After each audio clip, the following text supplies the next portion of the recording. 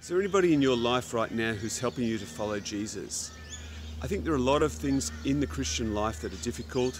You definitely have to face satanic opposition at times, and doing it by yourself is not going to be easy. In fact, it's pretty impossible to love one another when you're by yourself. So how are we going to do the things that the Word of God tells us to do? And some of the things don't come naturally, like reaching out and sharing the gospel. For many of us, it doesn't come naturally. We need to be helped to do it. So I encourage you, find a Christian who is doing these things, who can help you to get moving on all the commands of Jesus. Do you know how to pray? Can you pray effectively? Find a Christian who's getting answers to prayer and who's seeing miracles, and spend time with them and trying to learn. I really hope that in your church there are people like this that are obeying Jesus.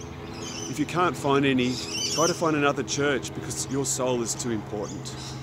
Don't leave it to chance. Find someone who will help you to follow Jesus.